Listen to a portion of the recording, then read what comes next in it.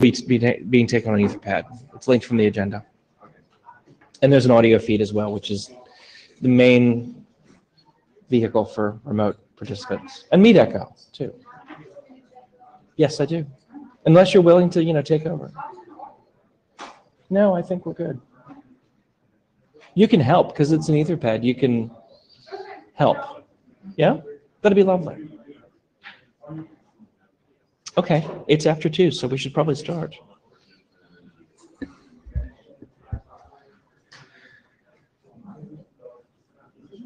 So good afternoon.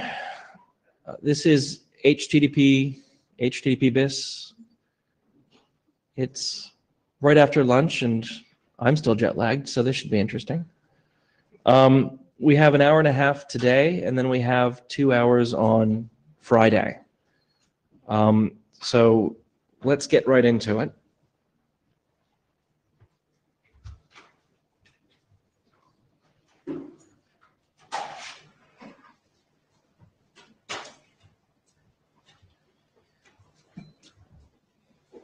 So the blue sheets are going around. Excuse me. This is the Note Well slide. These are the terms under which you participate in the IETF, and hopefully everyone's familiar with this. If you're not, you can also search for IETF Note Well and find out more about this text. So the agenda we've got is today we're going to have a brief discussion of a related meeting. Actually, it's not related meetings, it's just related meeting. And then we're going to talk about the status of a couple specifications that we're finishing up, hopefully, and then go on to discussion of our active drafts. On Friday, the bulk of the time will be spent discussing RFC 6265bis, which is, of course, the cookie spec. And we'll also talk about some related and perhaps future work that we might be taking on and have some discussion of that. Any agenda bashing? No? Okay. So we have a JabberScribe. It's a new JabberScribe, so please be gentle. Charles, thank you very much. And Chris Newman is being our actual scribe. So thank you. Did you find the Etherpad? Great. So he's doing that in Etherpad. If people want to jump in and help him there or correct what has been said or whatever, that would be helpful too. It's at the top of the agenda. Sorry? Awesome. You're doing well as a JabberScribe so far. Excellent. So, is Jana here yet? Oh, that's a bit problematic. Sure. Please do. That would be most appropriate.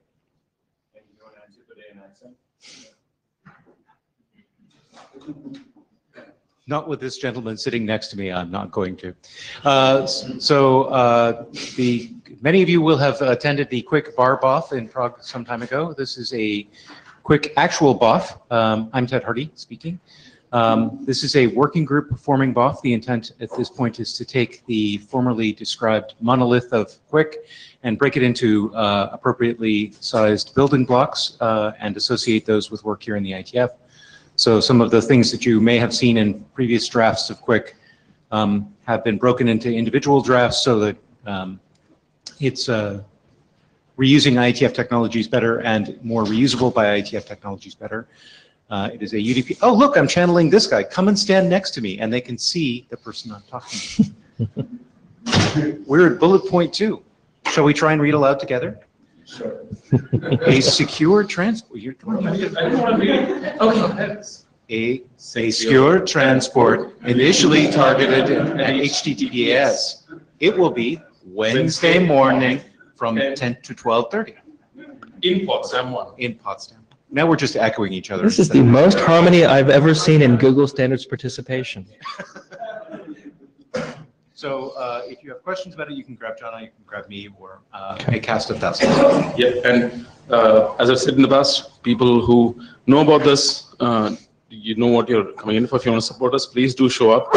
If you want to support this becoming a working group, please come in. If you do not want to support this becoming a working group, go to one of the other sessions. Good. So I think most people in the group are aware of that work, hopefully. I think it's important for us because, as you said, one of the core targets is for HTTPS, and we want to make sure that that's a graceful transition. If a new protocol, a new mapping of HTTP semantics to a wire protocol, we need to, as a community here, keep an eye on that. So, moving on. Specification status. We have two specs that are nearing the end of our work on them, hopefully. One is the HTTP encryption content encoding. We had a working group last call on that ended just a little while ago. And we had some feedback on it in working group last call. I think, with my chair hat on, I'd like to see a little more discussion of it. It seems like there's not yet been broad discussion, but the people who have reviewed it seem fairly happy. We did get some feedback from Ecker more recently after the working group class call closed on list, and I think he wanted to open up some more discussion about that. From my standpoint, I'm happy to sit on this and let that discussion take place before we go to IETF last call.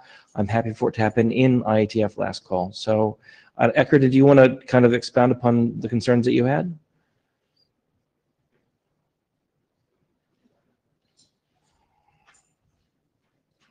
Sure. Let me see if I can do it by memory. So, when this was initially designed, it was designed to it was pitched as a simple mechanism that was without all the clutter.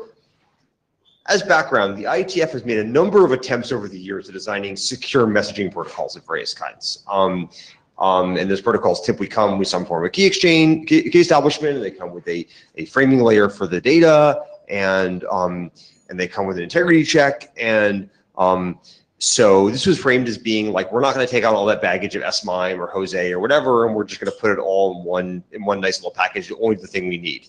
And over the as many standards do, over the lifetime of the standards development, it is bloated, and it's now picked up a number of features which I'm not sure are really needed, and conversely has this extremely odd attitude that the only symmetric algorithm it supports is AES-GCM, while simultaneously supporting both out-of-band authentication and integrity and confidentiality keys, plus elliptic curve Diffie-Hellman, plus finite field Diffie-Hellman. And that's an odd set of design choices. Thank you, but no. Not going to happen.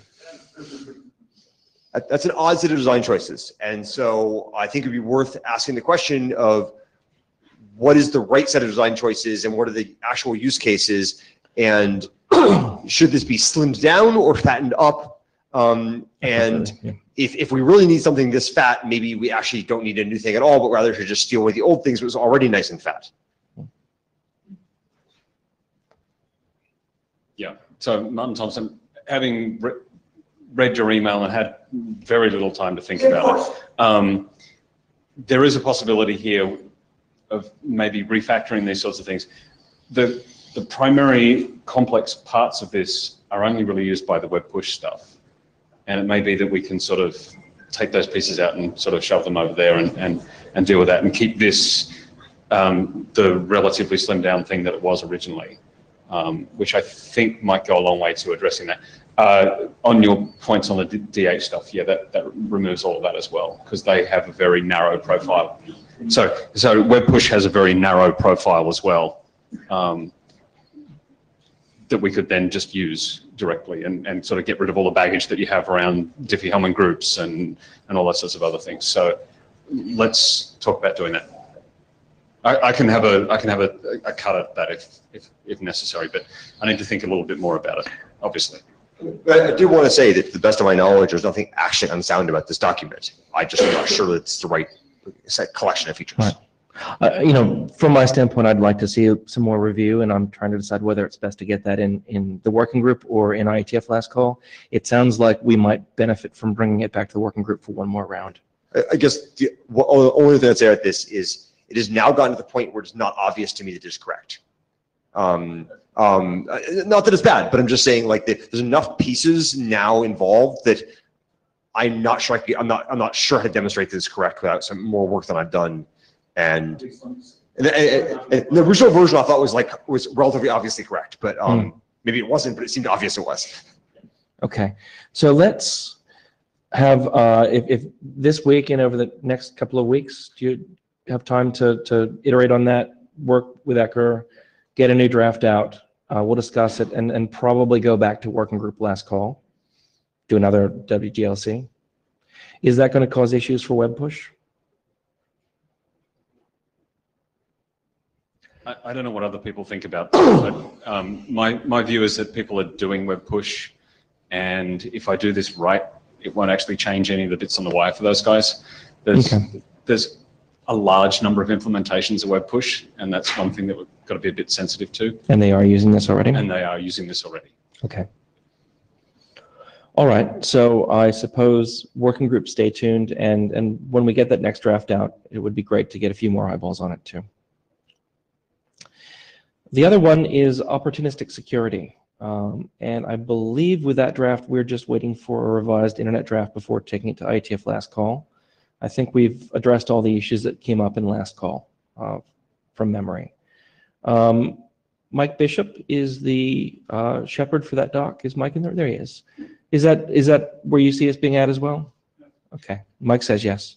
So expect maybe even this week a new ID for that, which will then take to IETF LC, and then hopefully get that doc done.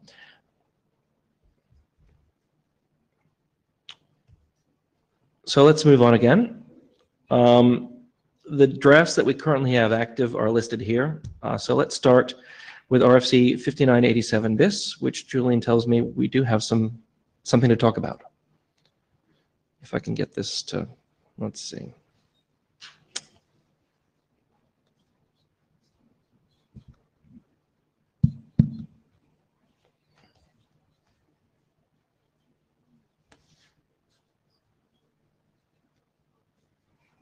Julian? Hello? Does this work? Hello? Hello? A little bit closer, maybe. Hello? But you're outside the pink box. Okay. Next slide, please. So this is about a way to put non-ASCII characters into parameter values in HTTP header fields that was invented a very long time ago for mail header fields that I profiled for use in HTTP in 2010 because it was already implemented in some browsers, and after the work of writing down that standard, in the end the browsers that hadn't implemented it yet did so. So this is now widely deployed and interoperable. Next slide, please. There are a few changes I made compared to the proposed standard. Right? One of which was in the original spec, we required support for both UTF-8 and ISO 8859-1, because that's what existing implementations actually did. Turned out that Microsoft, when they implemented that, chose to support only UTF-8 for very good reasons, and actually one encoding that works is sufficient, so we are removing the ISO requirement from the spec. All the normative references to ancient RFC specs are gone, so it's now based on the recent 1.1 specs. And when I wrote that spec in 2010, I was under the impression that I had to extend the existing ABNF for parameters in HTTP. It's 6 years later now, and I realized that we actually never had a standard ABNF for parameters, so I have restructured the document, not trying to redefine something that doesn't really exist. So some of the stuff that used to be in ABNF now is in prose. Next slide. So I think I have done all the changes I wanted to do. Some of the changes I did last Friday, 8 days ago in the evening, so I probably introduced some breakage and I need to review what I submitted on that evening. And once I've done that, I think we are ready technically for working group last call. That being said, this spec also changed to an experiment in spring where we actually introduced non-ASCII characters into examples to test the submission path in the IETF data tracker, and we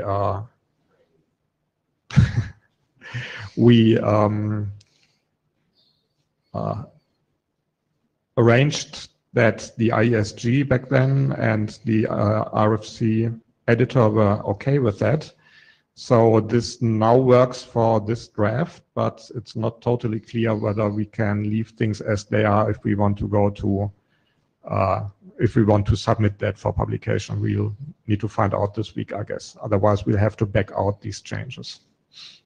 Thank you. Next slide. Done. Okay. Good.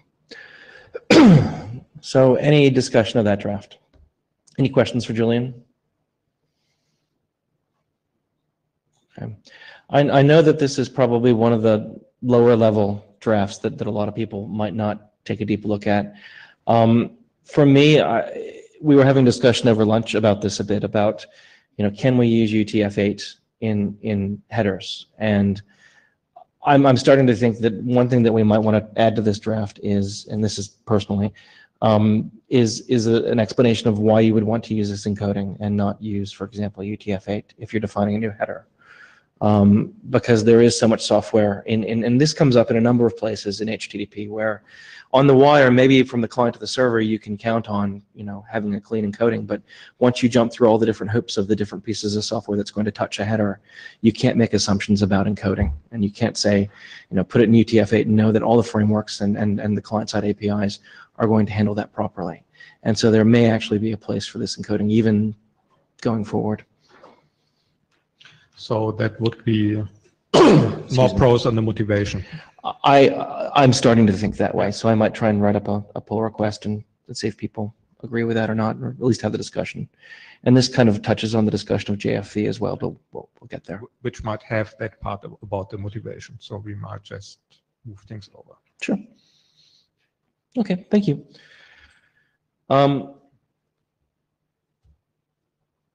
So our next draft, if I can find this again, is key. In Buenos Aires, we talked about parking this spec.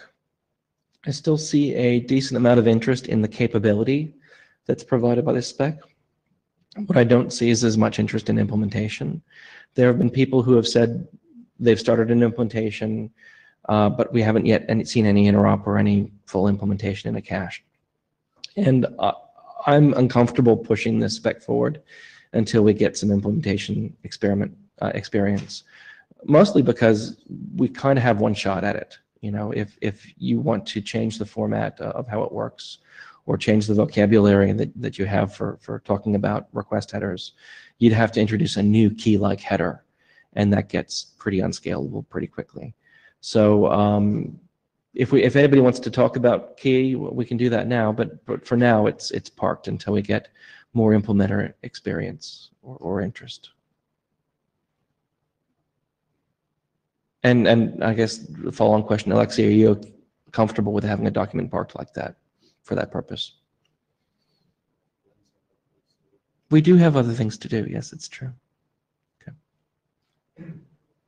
Anything? Understood.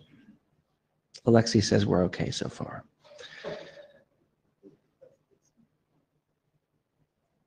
Okay. Next up is the client hints draft, and Ilya is not here. Ilya Grigorik from Google is the editor on that one.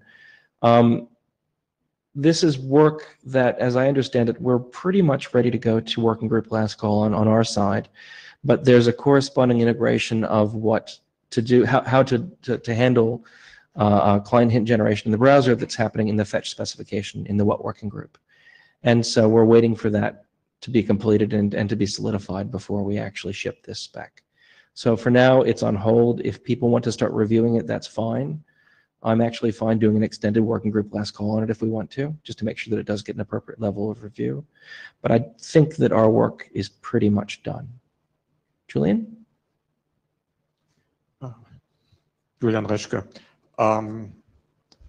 In relation to key and client hints, I think client hints currently sort of relies on key being there. So if we decide to let key sitting there, we'll have to change the client hint spec to at least change the reference to be informative. Yeah, and I think you opened an issue about that, and we discussed it a little bit. My personal feeling is that it is effectively an informative reference. You don't need to use key to use client hints. It just makes it much more efficient. In saying that, I'm not actually going and looking at the issues lists for these, which maybe we should do just to make sure that we're not missing any discussions.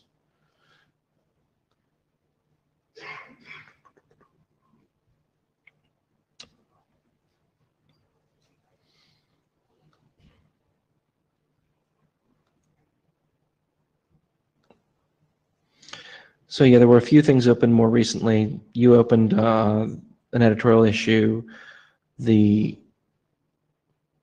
quoted string handling for param directive. What was that? Yes.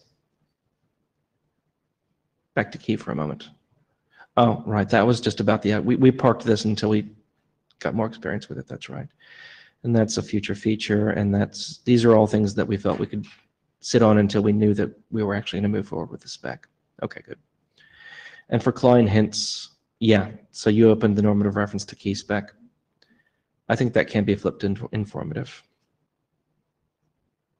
Does that make sense to you? Depends on the text that's referencing, but might need some changes to the actual text as well, not only within the reference.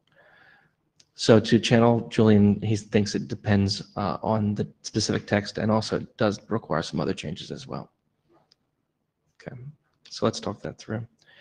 And this issue here, I believe we said that is really just a placeholder for discussion in the what working group. Yeah, and with the HTML spec actually as well. Oh, sorry. Ah. That one. So that is issue 156.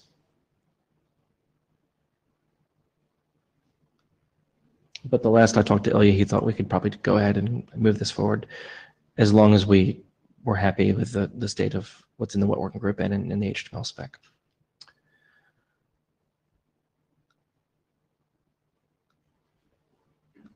Next, sorry? Jabber describing? Yeah, you have a Jabber comment from Fielding. For hints, not sure that security considerations are adequate. Okay, can he file an issue?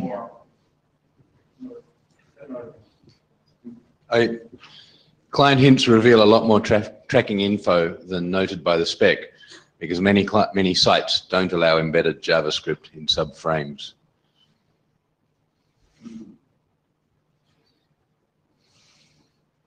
So effectively, that's expanding the capabilities that those sites would have, or the information provided to them. That's an interesting discussion to have, yeah. Roy, could you please open an issue for that so we don't forget it? Let's see what kind of lag we have today. I'll assume he will. Thanks. The fourth spec is the origin frame.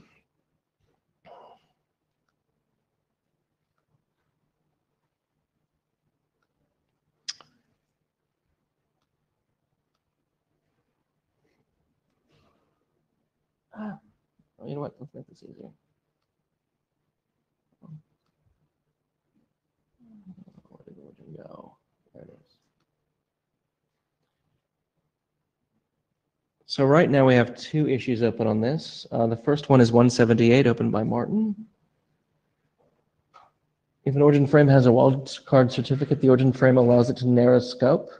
What if we accept 177, which one was that? That was a pull request, wasn't it? Oh, that's the other issue, right? Supporting the deltas, so allowing you to do a delta over time, not just do a single shot. There's a potential for the origin to lose any claim to wildcards without enumerating the entire space at a high cost and with a privacy risk. One way to avoid that would be to support the use of a wildcard, and the rules in RFC 2818 are probably appropriate.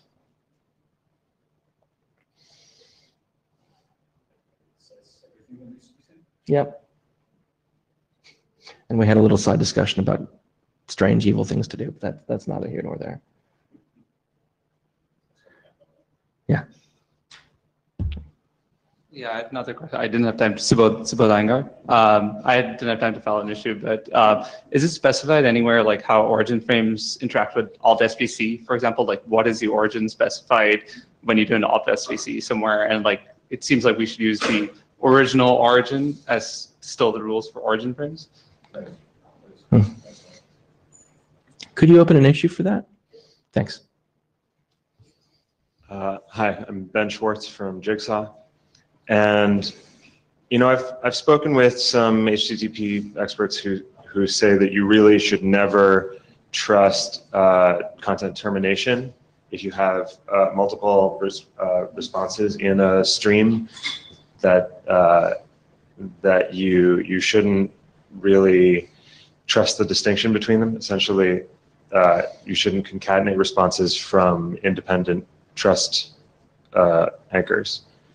And so I'm wondering how that applies here. If I don't see anything in the security section indicating whether this is considered to be appropriate for use with a combination of origins that are not mutually trusting. So the context here is that this is a facility to help with the HTTP2 connection pooling. The advice that you were talking about is in my experience, that's usually brought up for HTTP1. And this is not an HTTP1 mechanism. This is, HTTP2 already allows connection pooling where you can have multiple origins on a single connection under certain circumstances. And this is about more carefully allowing the server to specify which of the origins that a certificate covers to be used on that connection. Right. Well, so I would appreciate a little more or clear guidance on whether this is appropriate to use with a combination of origins on a single connection where those origins don't have a trust relationship. I think the guidance you're looking for probably is in HTTP2 itself, because the capabilities define in HTTP2. And I'm happy to show you, and we can talk through that. I don't doubt that more guidance would be good, but it's probably not for this spec, I think. You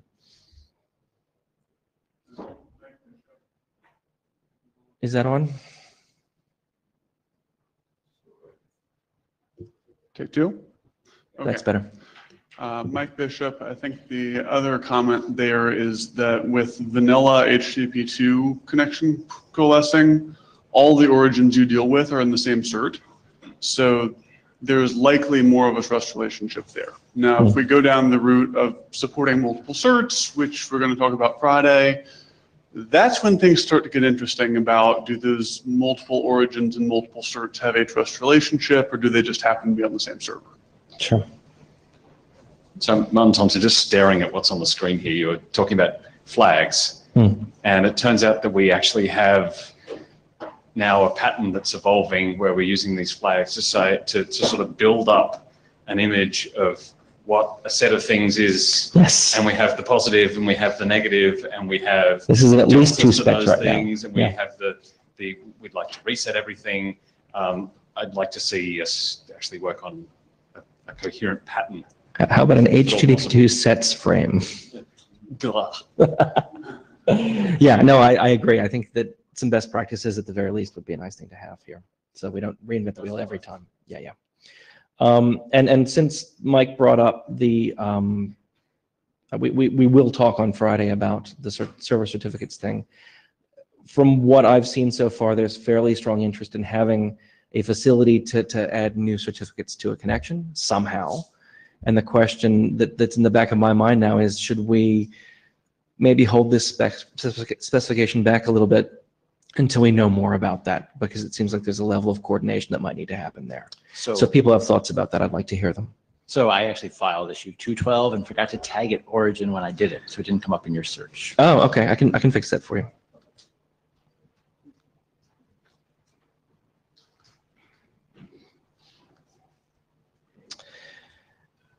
Consider it fixed. Oh, Martin, you beat me to it. So I think the outcome on this particular issue is what Martin was just saying, which is let's figure out some generic patterns for how to handle working with sets of metadata in HTTP2 frames, and then apply that here. Regarding your issue, where did it get to? 212.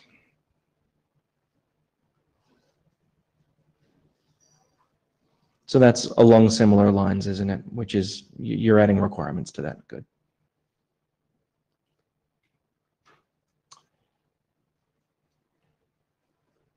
So really, these three issues are all of the same kind of ilk in that sense. So what I just spoke about holding off on this spec a little bit, not stopping discussion, but not pushing forward a working group last call quite yet. Are people happy to wait around a little bit longer on it?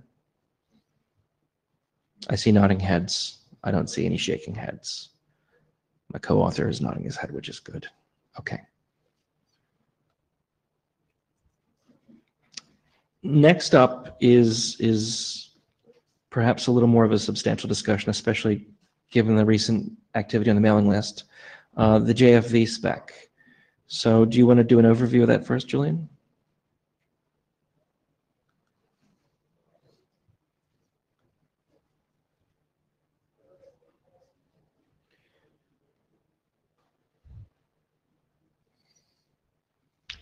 So I used to have slides that I brought to many previous meetings explaining all the problems related to header field value syntax, and I am not repeating them now. So rather than that, I'd like to summarize what's been discussed on the mailing list lately. So not yet apparently. I started that as a thought experiment 2 years ago because people were confused about how to define syntax for new header fields, and we've been wondering what if we had a standard grammar for that. And I played around with the idea how it would look like if JSON would be the format for that, although I really dislike JSON, but I tried that. So I've been working on that draft in my spare time over the last 2 years, and then in spring we adopted that as a working group draft with the underlying assumption that this is work in progress and we might end up with something completely else. Next slide.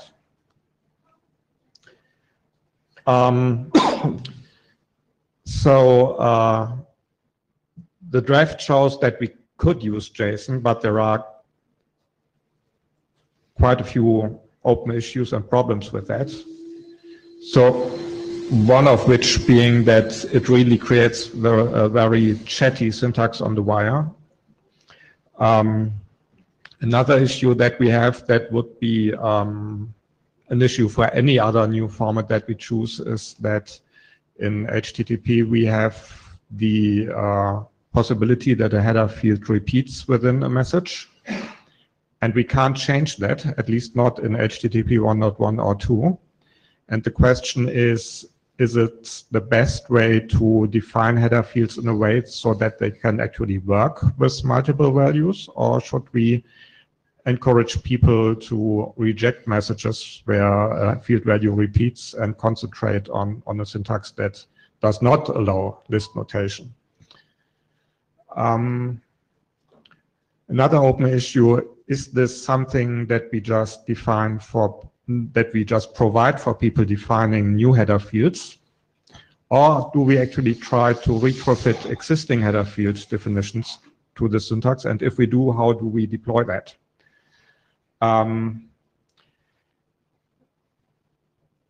Looking at JSON, independently of the actual JSON syntax on the wire, there are JSON data model constraints that don't make us very happy, like the fact that although it allows members to repeat in the message format, the parsers don't actually tell you what happens. So we have a potential interop problem here. Mm.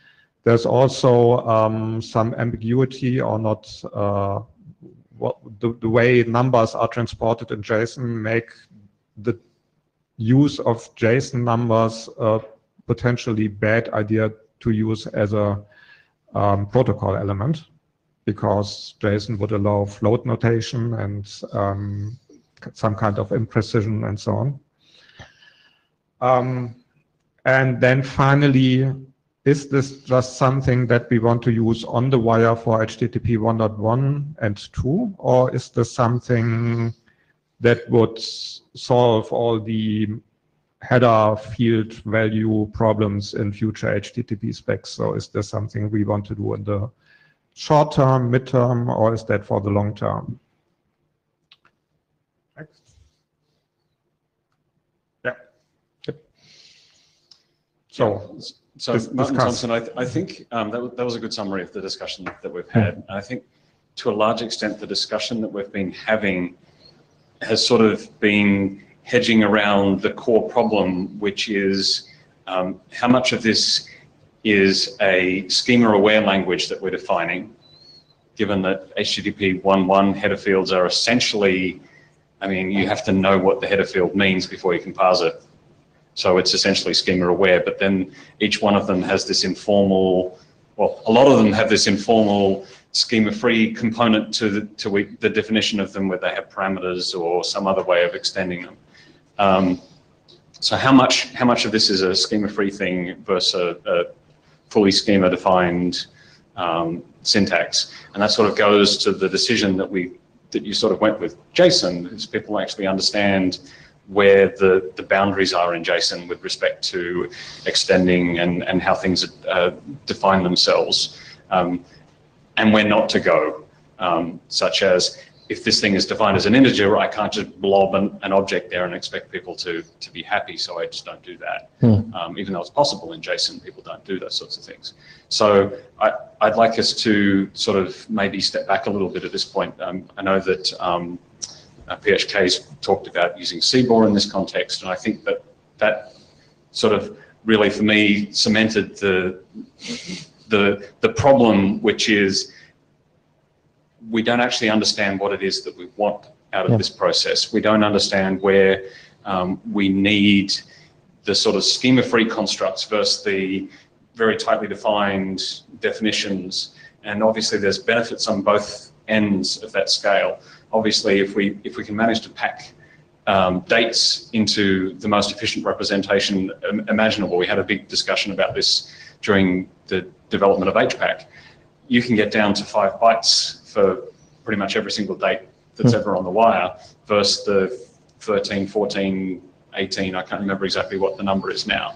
And there's some real efficiency gains there, not just in terms of saving bytes, but all sorts of other processing gains. So we need to walk that space, I think, a little more carefully. I'd like to encourage us not to commit to the fact that this says JSON in the title to JSON. I think the discussion has revealed to me that JSON is probably a bad idea for this. So we need to be a little bit more open, and perhaps this is something that where we use something that exists, or we go off and take the bull by the horns. Invent. Eric Nygren. Another area that's directly related to this, where I think this has the possibility to either make things better or much worse, depending upon some of these items, is the class of recent vulnerabilities around how different servers in a path produce different header fields, whether they're repeating, line wrapped. So some of these things around how do you deal with repeated values, if we're not really clear about that, or if we don't make, or if we pick things in slightly the wrong direction, we could make things a lot worse there, or if we are much more clear about some of this. And I think this goes to Martin's comments on like trying to figure out what are we trying to solve, could actually make things much better if we could be much more clear about when things are and start being ambiguous. These are cases where you must start rejecting. to avoid some of those issues. So when we talked about adopting this, we were pretty clear that, as Julian said, that it might not look much like what it went into the process as. And from the recent discussion on the list, it's become pretty clear there's a lot more skepticism about using JSON than there was even a week ago. So I'd really like to see that discussion continue. I'm happy to keep this document adopted as a placeholder for an indicator of the interest in the working group in this topic. And again, when we adopt the document, the primary interest that I heard was, specifying new HTTP headers is really hard. And effectively, Julian is a bottleneck in doing so. If you want good review, you have to take it to Julian. We're now having other requirements being put upon what this work might be, and that might be a good thing. But I think Martin's absolutely right. Let's pick through them carefully and understand what we're doing and why we're doing and what the implications may be before we jump down a path too quickly. Yeah, and the other thing to note here is that there seems to be a lot of enthusiasm for fixing a lot of the problems that are apparent in the existing header fields. We need to develop a story for how this gets deployed. Yes. And that has its own challenges. Do we put in, do we have a date header and also a date star header? Sure. That has this new encoding, and what if they disagree, and all those sorts of other things? How do you do backward compatibility? And that is a separable problem to a degree. I can imagine approaches yes. to that even in HTTP2. We could work something out. So in HTTP2 we have settings and we Exactly. can negotiate it. But how do you incrementally deploy changes, or do you have to change them all in one tranche? And one approach that I've thought about is you define a set of alternate headers for the standard headers with different names. You say this has the same semantics but a different serialization, and this is the precedence and error handling. And yeah, but then you have to negotiate its use.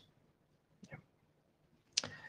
So I think there needs to be a lot more discussion around that, and it seems like the discussion on the list is becoming healthy, which is good. Hopefully we'll see some more drafts where people can flesh out some of these ideas.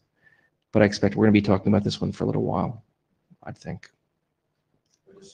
Yeah, we're just starting. So here's a question. Should we try to come to an agreement what actually the goals are? I mean, everybody has their own set of goals for this, at least from those involved in the discussion. And I think it's pretty clear that that we are probably not be able to address all these goals with one format, or at least not within like 24 months. So I think we should have a meta discussion about what is this how is this supposed to have? What is the target? Because that will influence what we can do. I mean, discussing how header fields could be represented in HTTP3 is an important and interesting discussion, but I don't think that should delay any help for people doing things with HTTP 1.1 and 2. Yeah. So from the Jabber, how close are we to reinventing ASN1 or Turtle? Who is that from? Was it Roy? Oh. Okay. I think capturing potential goals is a very useful thing to do right now. Maybe we just need to spool up a wiki page and start writing down and collecting some of the discussion there.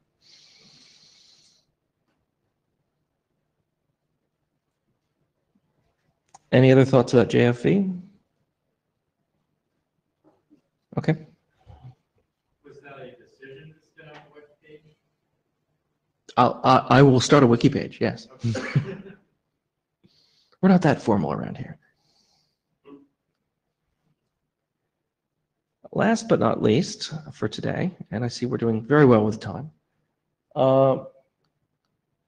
we have the cache digest specification, which we recently adopted. And the internet's very slow all of a sudden. There we go. And so we don't have any open issues on it, but there has been some discussion.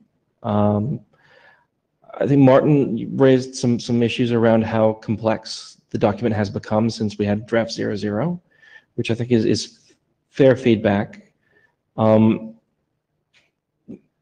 As an author on that, so this is one of the documents where I'm an author, so we have a separate document shepherd. That's Natasha Rooney here in the front row. Wave, Natasha. Okay.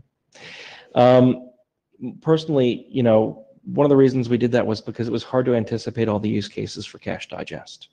And you can imagine a number of different patterns that both sites and browsers might want to use them in. And so we went a little bit shotgun on it to see if we could capture those. I am more than happy to have a discussion about what the high order use cases are and paring it back down if that's an appropriate thing to do. Does that make sense to you, Martin? Just Martin Thompson, just trying to refresh state on that. It's good like that. So there is a piece of complexity that I suggested be added, and that was the URI normalization or something, at least some hand wavy stuff that. So we actually didn't. I meant to respond to that and I didn't.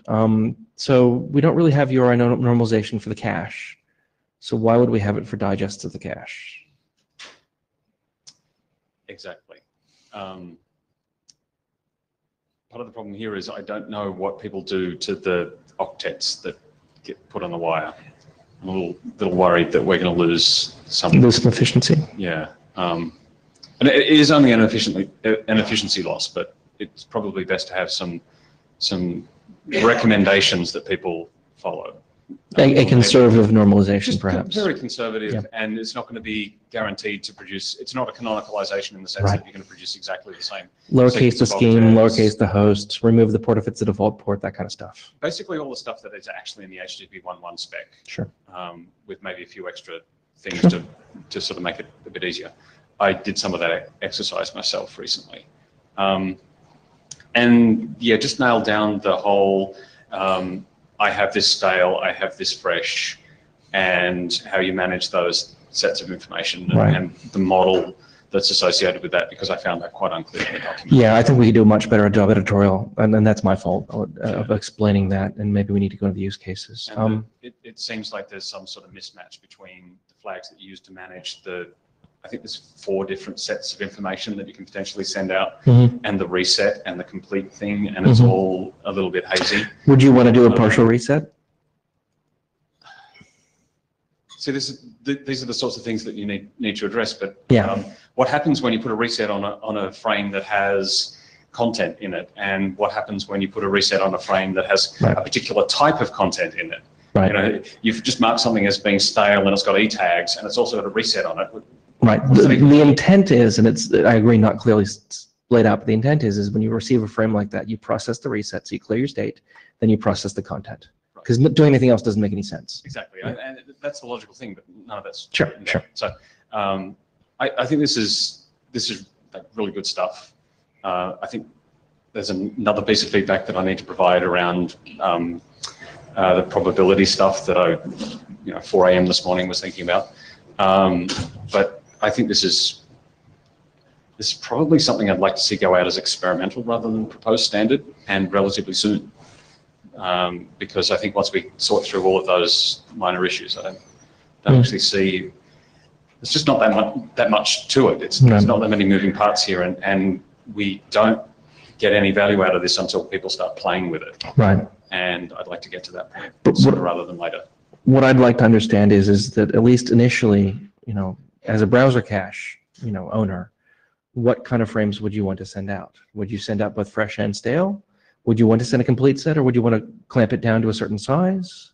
There are a lot of open questions there, especially on the browser side, but also on the consumer side, of course, of what they find most valuable. But to me, that's more intuitive. I kind of know what I want to see, Yeah, we're intuiting everything at the moment. That's the problem. And that's a real problem. That's why I want to see this as an experimental document that's published in 6 months' time rather than in 3 years' time when we all agree that it's perfect, because we're not going to work this out until people actually try to start using it. I know that Stefan's done some implementation work on the server side, which is great. But without a browser. Some experiments, but I'd like to see this in the browser, and I'd like to see some real telemetry that So- comes out of that. From a process standpoint, I mean, we could publish, what we called for H2 an implementation draft and say, we're using this to gather feedback and burn one of the experimental frame IDs rather than giving it a real frame ID.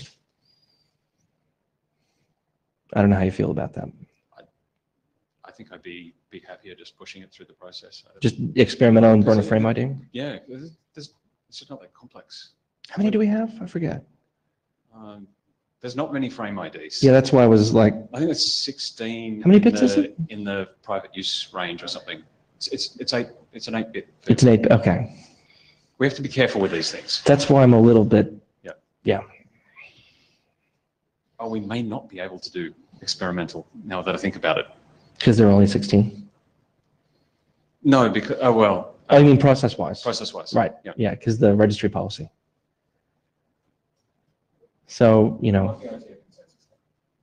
So one of the patterns that I started with a different draft, but I didn't carry on into this, was I burned an experimental frame ID, but I put magic at the beginning of the frame payload to disambiguate it from other experimental uses. And that's something we could do. Because that'll give us something, 3-4 bits, whatever. No, experimental refund. Did you look at the registry policy? Sorry, Chair. Or IESG approval, Mike Bishop.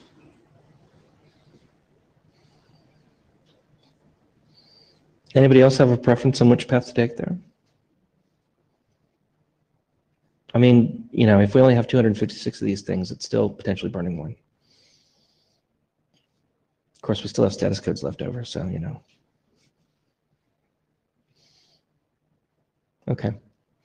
I'll have a side discussion with you, and we'll work on some of the use cases. Is anyone intending to implement this on the client side or on a cache side?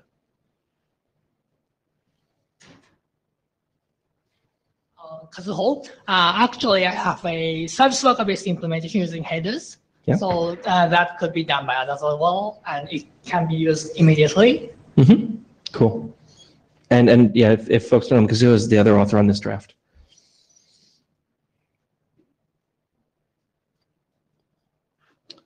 Okay. I know that on the list and in some back channel, I also got interest in people using this for non-browser to server cache digest communication, so cache to cache. For folks who remember, Squid has cache digest and has had it for probably 2 decades or so, where it uses for inter-cache communication. I'm not sure we should explicitly target that use case, but we shouldn't explicitly disable it either, I guess. Yeah.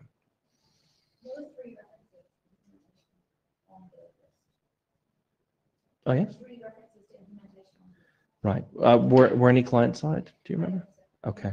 All server side? Okay. I think, there's a lot of server side interest in this because of the potential benefits. So. Okay. Anything else about cache digest? Kazuho, did you want to say anything more? No? Good for now? Okay. All right. Well, we have a half an hour left, but I think it's probably a natural stopping point now. On Friday, we have 2 hours, and we have a fairly substantial discussion of the cookie spec, and then a few different proposals that have been in flight for a little while. And I think we do have enough time of it for all of that.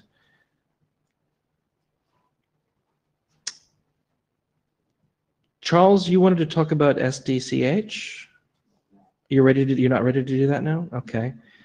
Patrick, cache control immutable, are you prepared to say a few things about that yet, or you don't want to wait till Friday? I don't need slides. I know that you can win a crowd.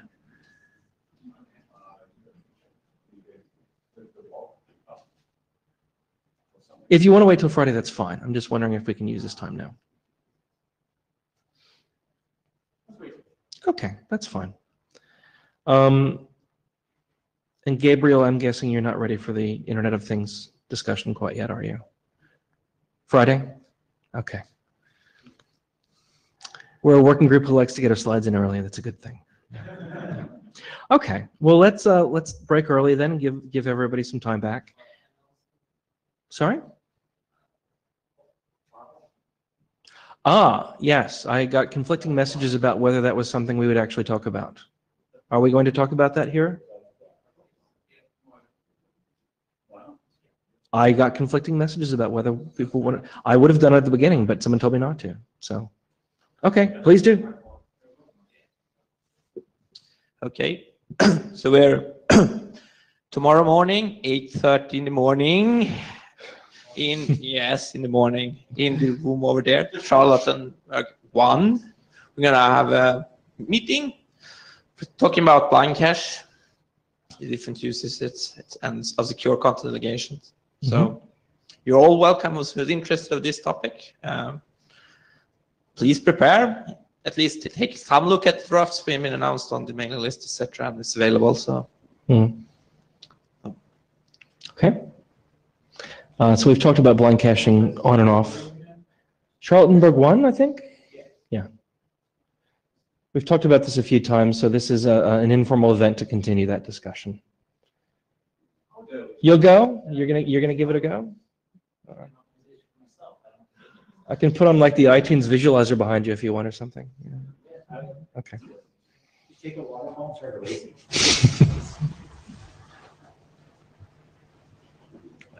So if you check out my slides, I'm going to talk about a new cache control extension that we will, we are currently deploying a version of this for Firefox after this being brought forward by our friends at Facebook.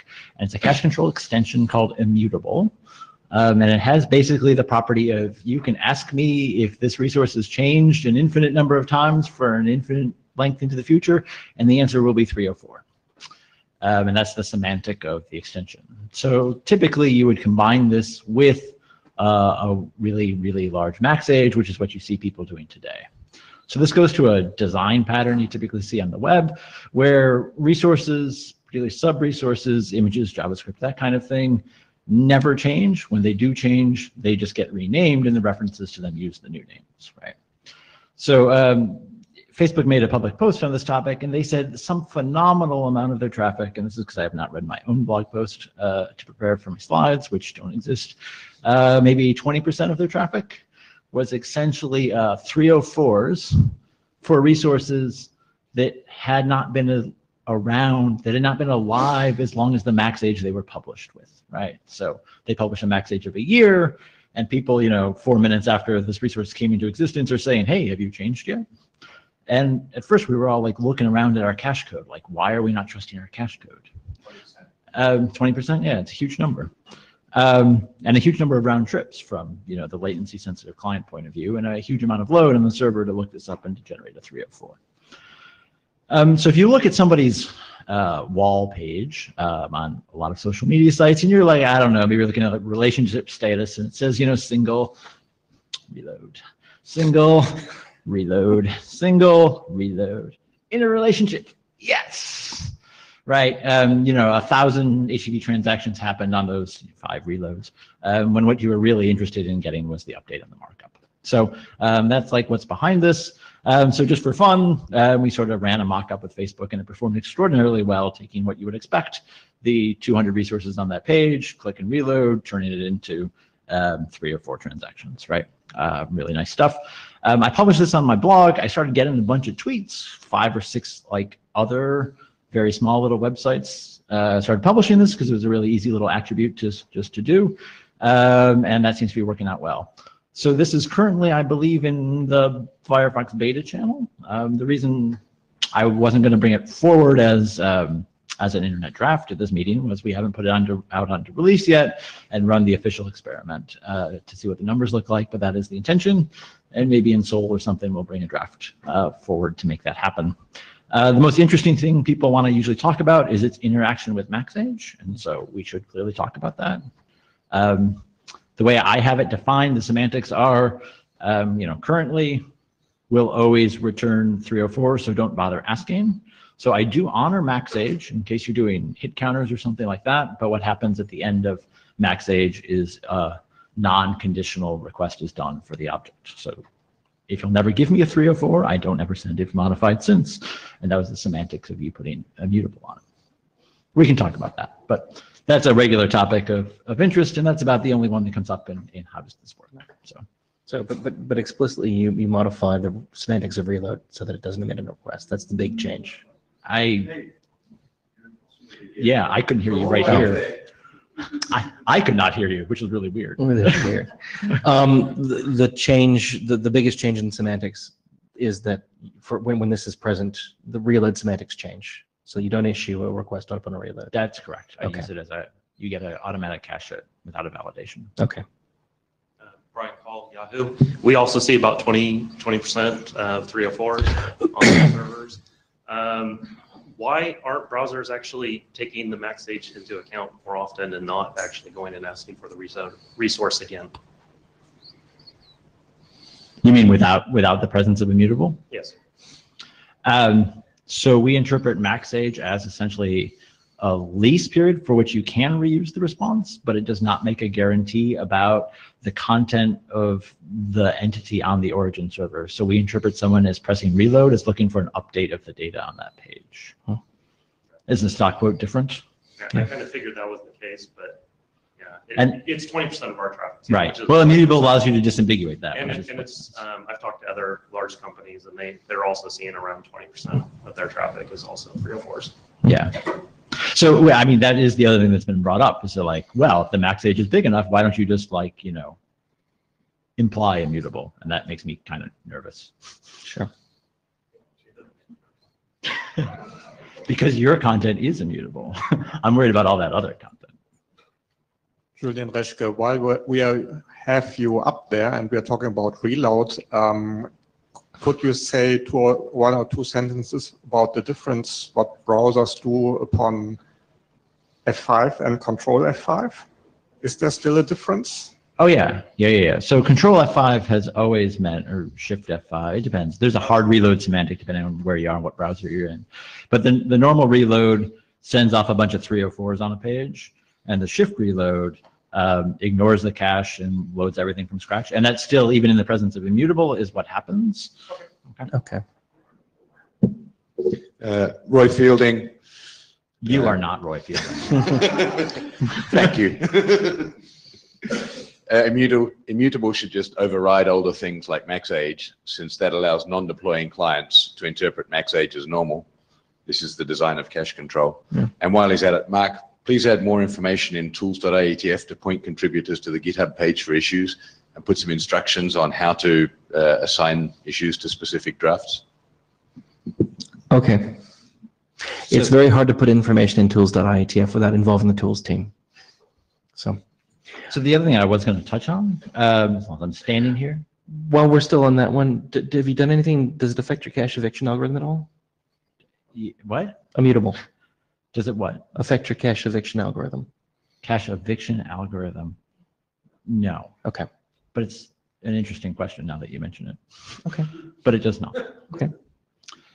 Which means if you deployed it without max age, you would get a heuristic number, and I don't think that's an awesome You idea. don't want to deploy without max age, but yeah. Yeah. So I was going to mention, because we sort of concocted it in the same experiment, we have deployed, and more recently Chrome has deployed, Brotli as a content encoding option for the web, widely done. It's been really successful in terms of efficiency, so you should look into it, especially from the client side. The client side, it's very similar in time and space to gzip, very, very similar.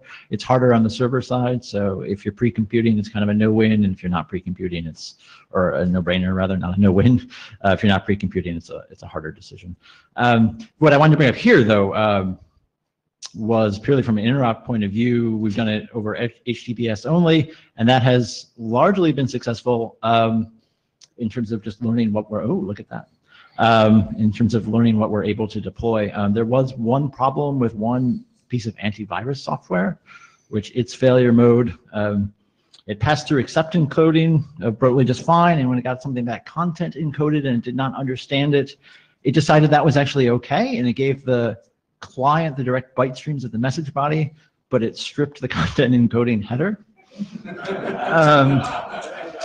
Yeah, and that didn't go so hot. So, but that was bug fixed and out there, and that was the only big problem. So it's looking like, at least in HTTPS context, more of these encodings negotiated in the usual way, no sniffing or anything like that, is looking more plausible. So that's what I use it on my website. Yeah, no, it's only an HTTPS. The rest, yeah. Is there another web? Antivirus, yes. So following Subodh Iyengar, so I was following up on this. With immutable, would it also make sense to deploy only with HTTPS? Because you add an additional risk where like some man in the middle adds an immutable property and forever caches in the browser. So we only do it over HTTPS. Martin Thompson, the other thing that you also do is you only do it for strongly framed stuff, which is if the connection closes and to mark the end of the request, that's not good enough. Right. HTTP2 or something with a content length that actually matches up with the length of the bytes that you get. There's a bunch of icky stuff around what you've got to do. We were talking about this in the mailing list the other day of how much this happens out there in the space, that you get responses that have framing that doesn't make any sense. And you're right, we don't trust immutable under those circumstances. Good. Excellent. Thank you, Patrick. You did. It's awesome. Okay. So we don't have quite as much extra time left anymore. Does anybody have anything else they'd like to bring up? We can do any other business today, and then Friday's left for the rest of the agenda.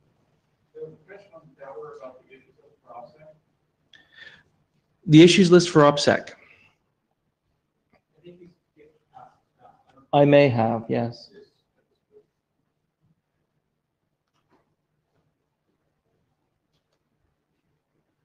Apologize, I'm working under heavier jet lag than usual. Where did it go? There it is.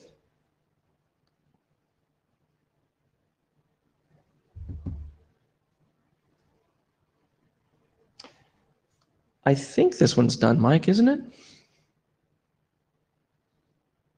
Yeah, I think we just forgot to close it. Let's check. Yeah. Why isn't this closed? Oh.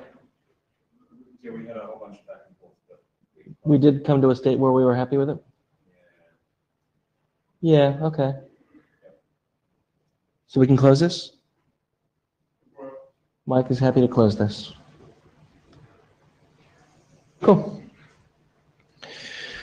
Okay. That's all we've got for today. See everyone on Friday, and don't forget the quick buff. Oh, did you have something? Sorry. The Chicago Cable Labs. I wasn't going to bring this up on the working group, but since there is time, I thought I'll just ask. So this was a email that we sent out a while ago about the range request and the bytes issue.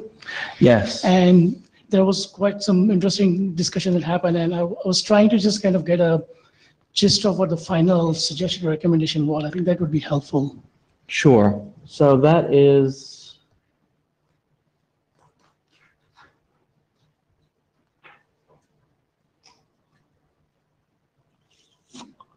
Where did we put that?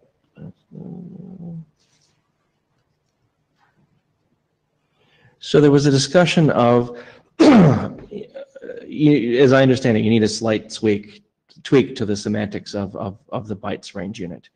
And the question was, can we modify the semantics in place for bytes, or is a new range unit required? And this draft was proposing the latter approach, which is a new range unit. And there was a discussion, as I recall,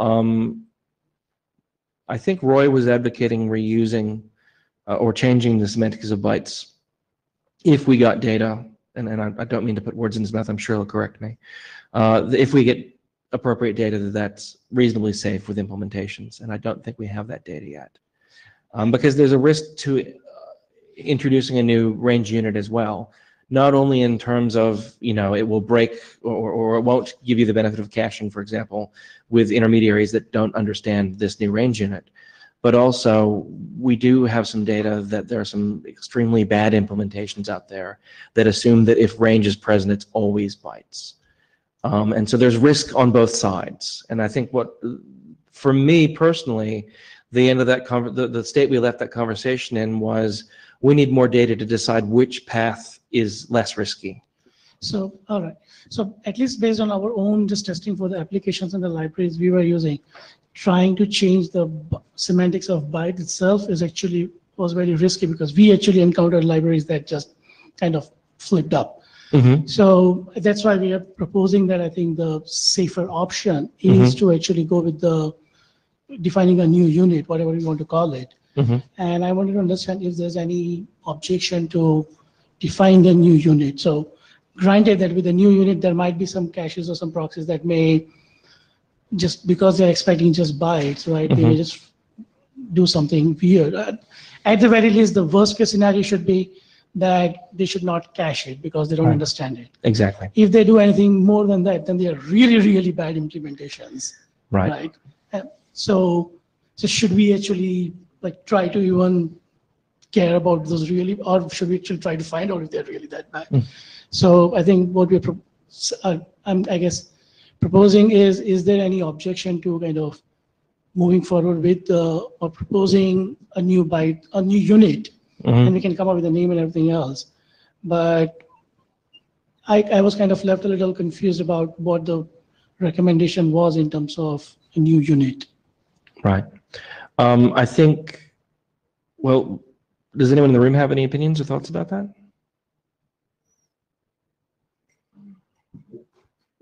No, but Roy has a comment that it's not really changing semantics, it's just breaking stuff.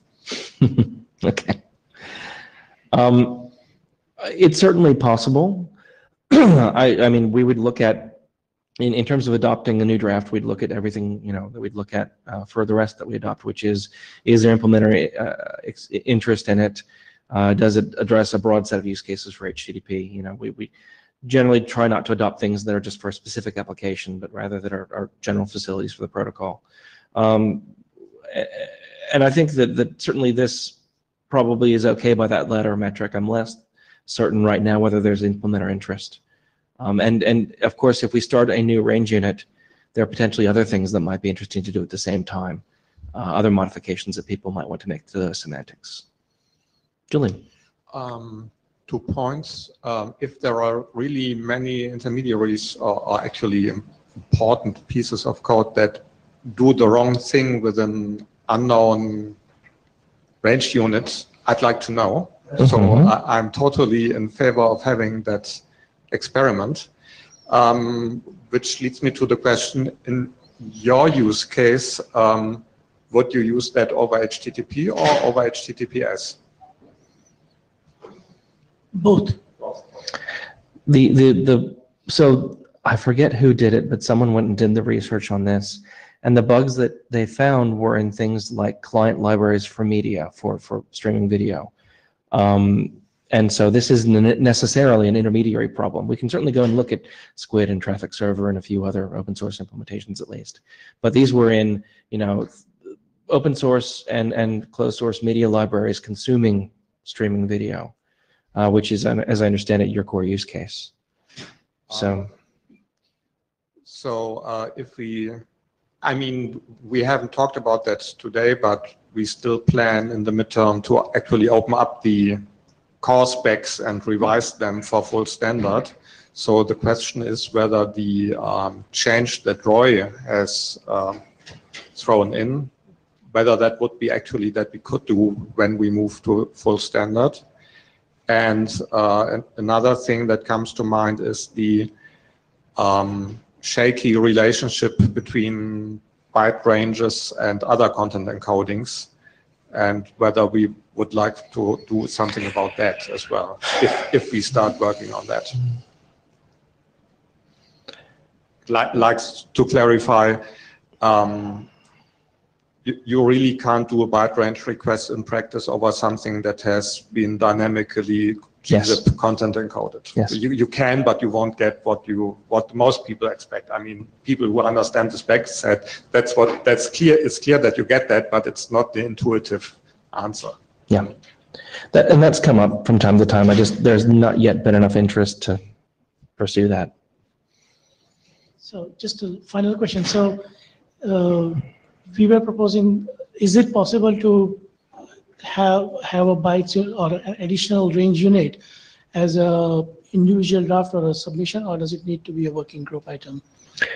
That depends upon the registry policy, and I imagine that it's going to be IETF review. That was the policy we chose for most things, but we can find out in just a moment.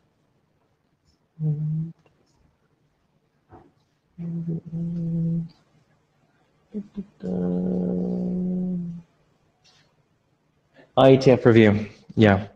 So because this working group exists, I think my intuition is there would be a substantial amount of pressure to do it here.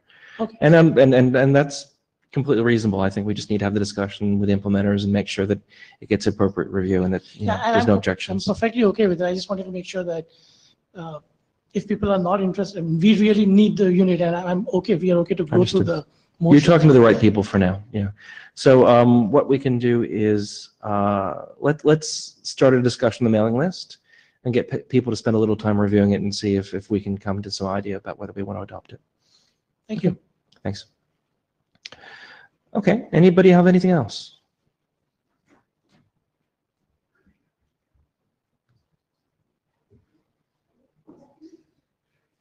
Since we seem to have time, even though it seems to be shrinking, there was a topic that Sabot raised on the list back in March about once we start having early data in TLS 1.3, what's the interaction and binding into HTTP? And we haven't really talked about that much recently that I saw, but it seems like something we're going to potentially need to raise, because if TLS is saying, hey, there's a special API here, there's, I think, going to need to be some clarification of when it's okay for HTTP clients to use that API. Yes. So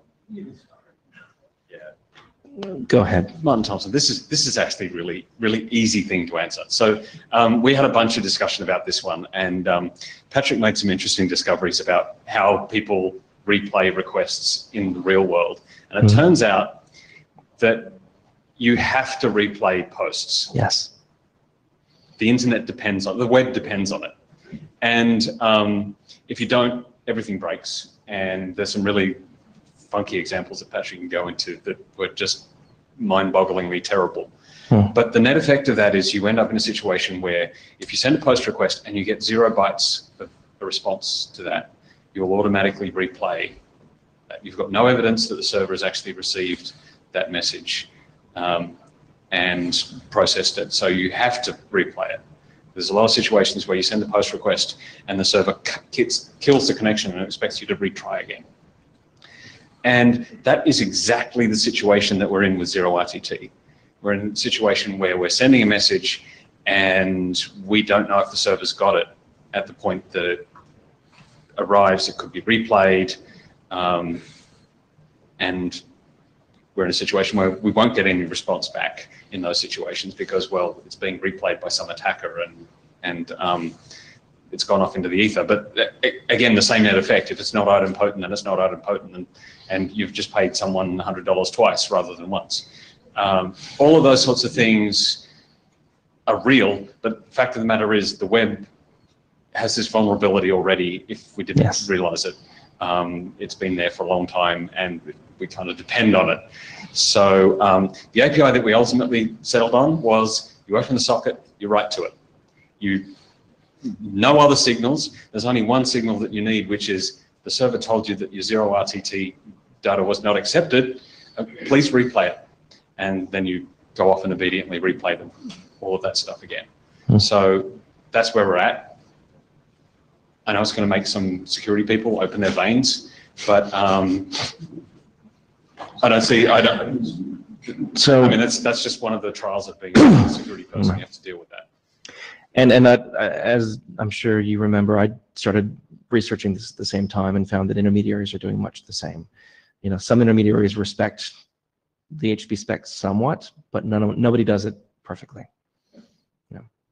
Yeah, so Pat McManus, so to flesh out that story, in Firefox 46 through a change I didn't fully understand the implications of, I disabled replay of post on a broken persistent connection most of the time. And I can say without equivocation that the web does not work if you do that.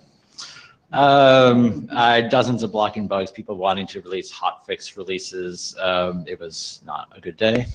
But I learned all kinds of curious ways in which the web does require replay of post and everything else, some of which might amuse some of you.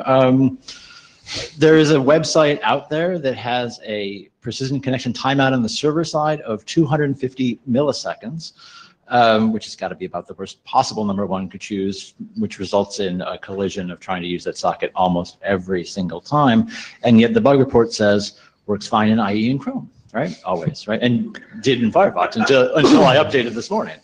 Have another website that,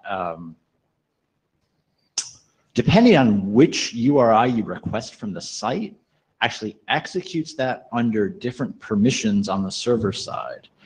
And it doesn't know how to make that change on an existing persistent connection. So it just says, oh my God, I need to be somebody else, and closes the connection, assuming you will call it back. What's really, really fun about that is when that happens, you of course just, instead of making a new connection, you're like, well, I've got this other idle persistent connection, I'll use that one. And so you go like right through your pool. And so unless you are willing to replay at least 7 times, you cannot successfully connect with the server. So I think it's Adam Langley that said, you know, if TLS doesn't repeat it, or if TCP doesn't repeat it, TLS will repeat it. If TLS doesn't repeat it, HTTP will repeat it. And if HTTP doesn't repeat it, the damn user is going to hit reload and replay it themselves. So it's going to get replayed.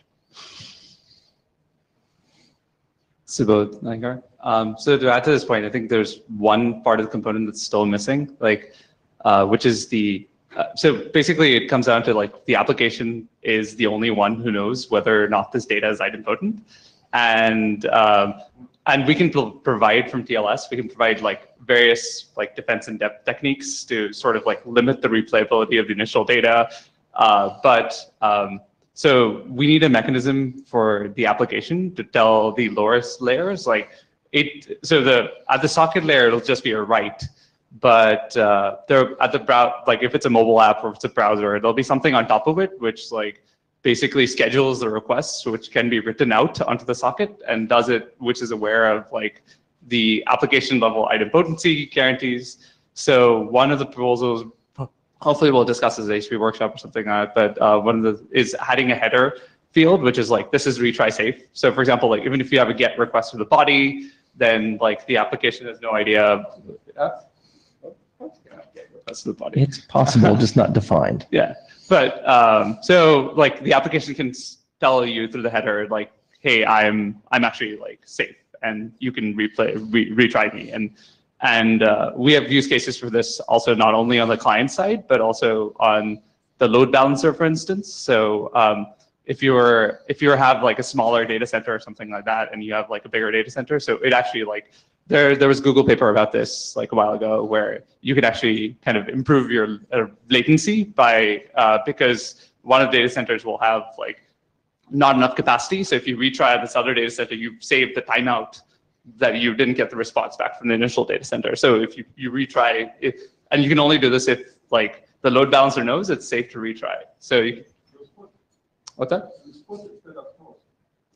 Well, well, like put is also like that depends on your application semantics as well. Yeah. So it's not really like our application semantics not fit into like put, and also like really put is also in a multi-distributed data center environment. Like you can't really guarantee like the idempotency of put as well. So so I mean it's like from HTTP specs situation it says it's idempotent and it's cool.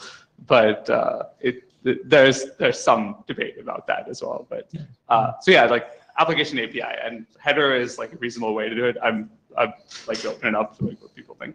Okay. And given the kind of given the somewhat surprising nature of post, not actually, or of the idempotent nature, not therefore of post, is that something that's worth the working group actually putting a document together to make this very clear that this problem's been punted up to the application layers and that they should not assume the post is the way it is and that they should handle appropriately? Well, you go ahead, Martin. So Martin Thompson, I was going to sort of point out that some of the things that Subodh was talking about are still relevant for people who are using HTTP outside of the web. And there's a lot of people who use HTTP for other things. And if you're not on the web, or you have a much better behaved set of people that you're dealing with, I think the rules that we have in HTTP 1.1 should still be respected. And in general, when people are using TLS, they need to be aware of this replay property. The things that we're doing in browsers will be horrific from some perspectives, but we do all sorts of nasty things because we have to deal with the swamp that is the web. I think that there's probably value in having a document that says, you know, RFC 7230 says these things, or 7231 says these things about the idempotency of these methods. You should respect that. However, realize that when you deploy things like post on the web, it had better damn well be idempotent, or you're going to get some surprises. And I think that's useful guidance that we could give the community. Right. Yeah. And this is becoming more relevant because we have TCP fast start, we have TLS 1.3, we have Quick coming down the pipe potentially, and all of these have impacts. So the only one of these that really matters, I think, is TLS 1.3. But well, and all the clear text stuff out there that's, you know, replay happy as you like, but you know.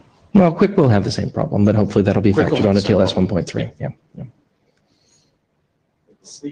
It will be. Yeah. Okay. Subodh Iyengar, like last 4 minutes, hopefully take the rest of your time. So another like question I have in this, like for example, like the idempotency properties and stuff we specify, would it be like, is the working group like okay with specifying that this is only applicable for like secure transports and you cannot use it for like insecure transports and stuff? So that would be, so you couldn't use like idempotent data on like TCP fast open, so that you'd need a secure transport to like do TCP fast open plus TLS 1.3 or TLS 1.2, and then you would get all these properties. And like for similarly push and all these other like new features are coming around. There are a surprising number of protocol facilities where that decision has been made. So I certainly think it's something we could talk about. But yeah, I think we have to talk about the existing text in the HTTP RFCs to make sure that it's still correct. And as you were saying, talking about potentially new protocol facilities to help applications get the desired properties more easily. And also to communicate that information down to the lower layers. So there's potentially a lot of work to happen here, but I think we still have to do a lot of discussion. I think we'll hopefully see some new drafts about it soon. So I can't believe this, but I'm going to have to close the lines because we're almost out of time. We just seem to burn a half an hour there without even trying. And anybody have anything else? All right. So the quick BOF again is on Wednesday, and we will meet again on Friday. Thanks a lot.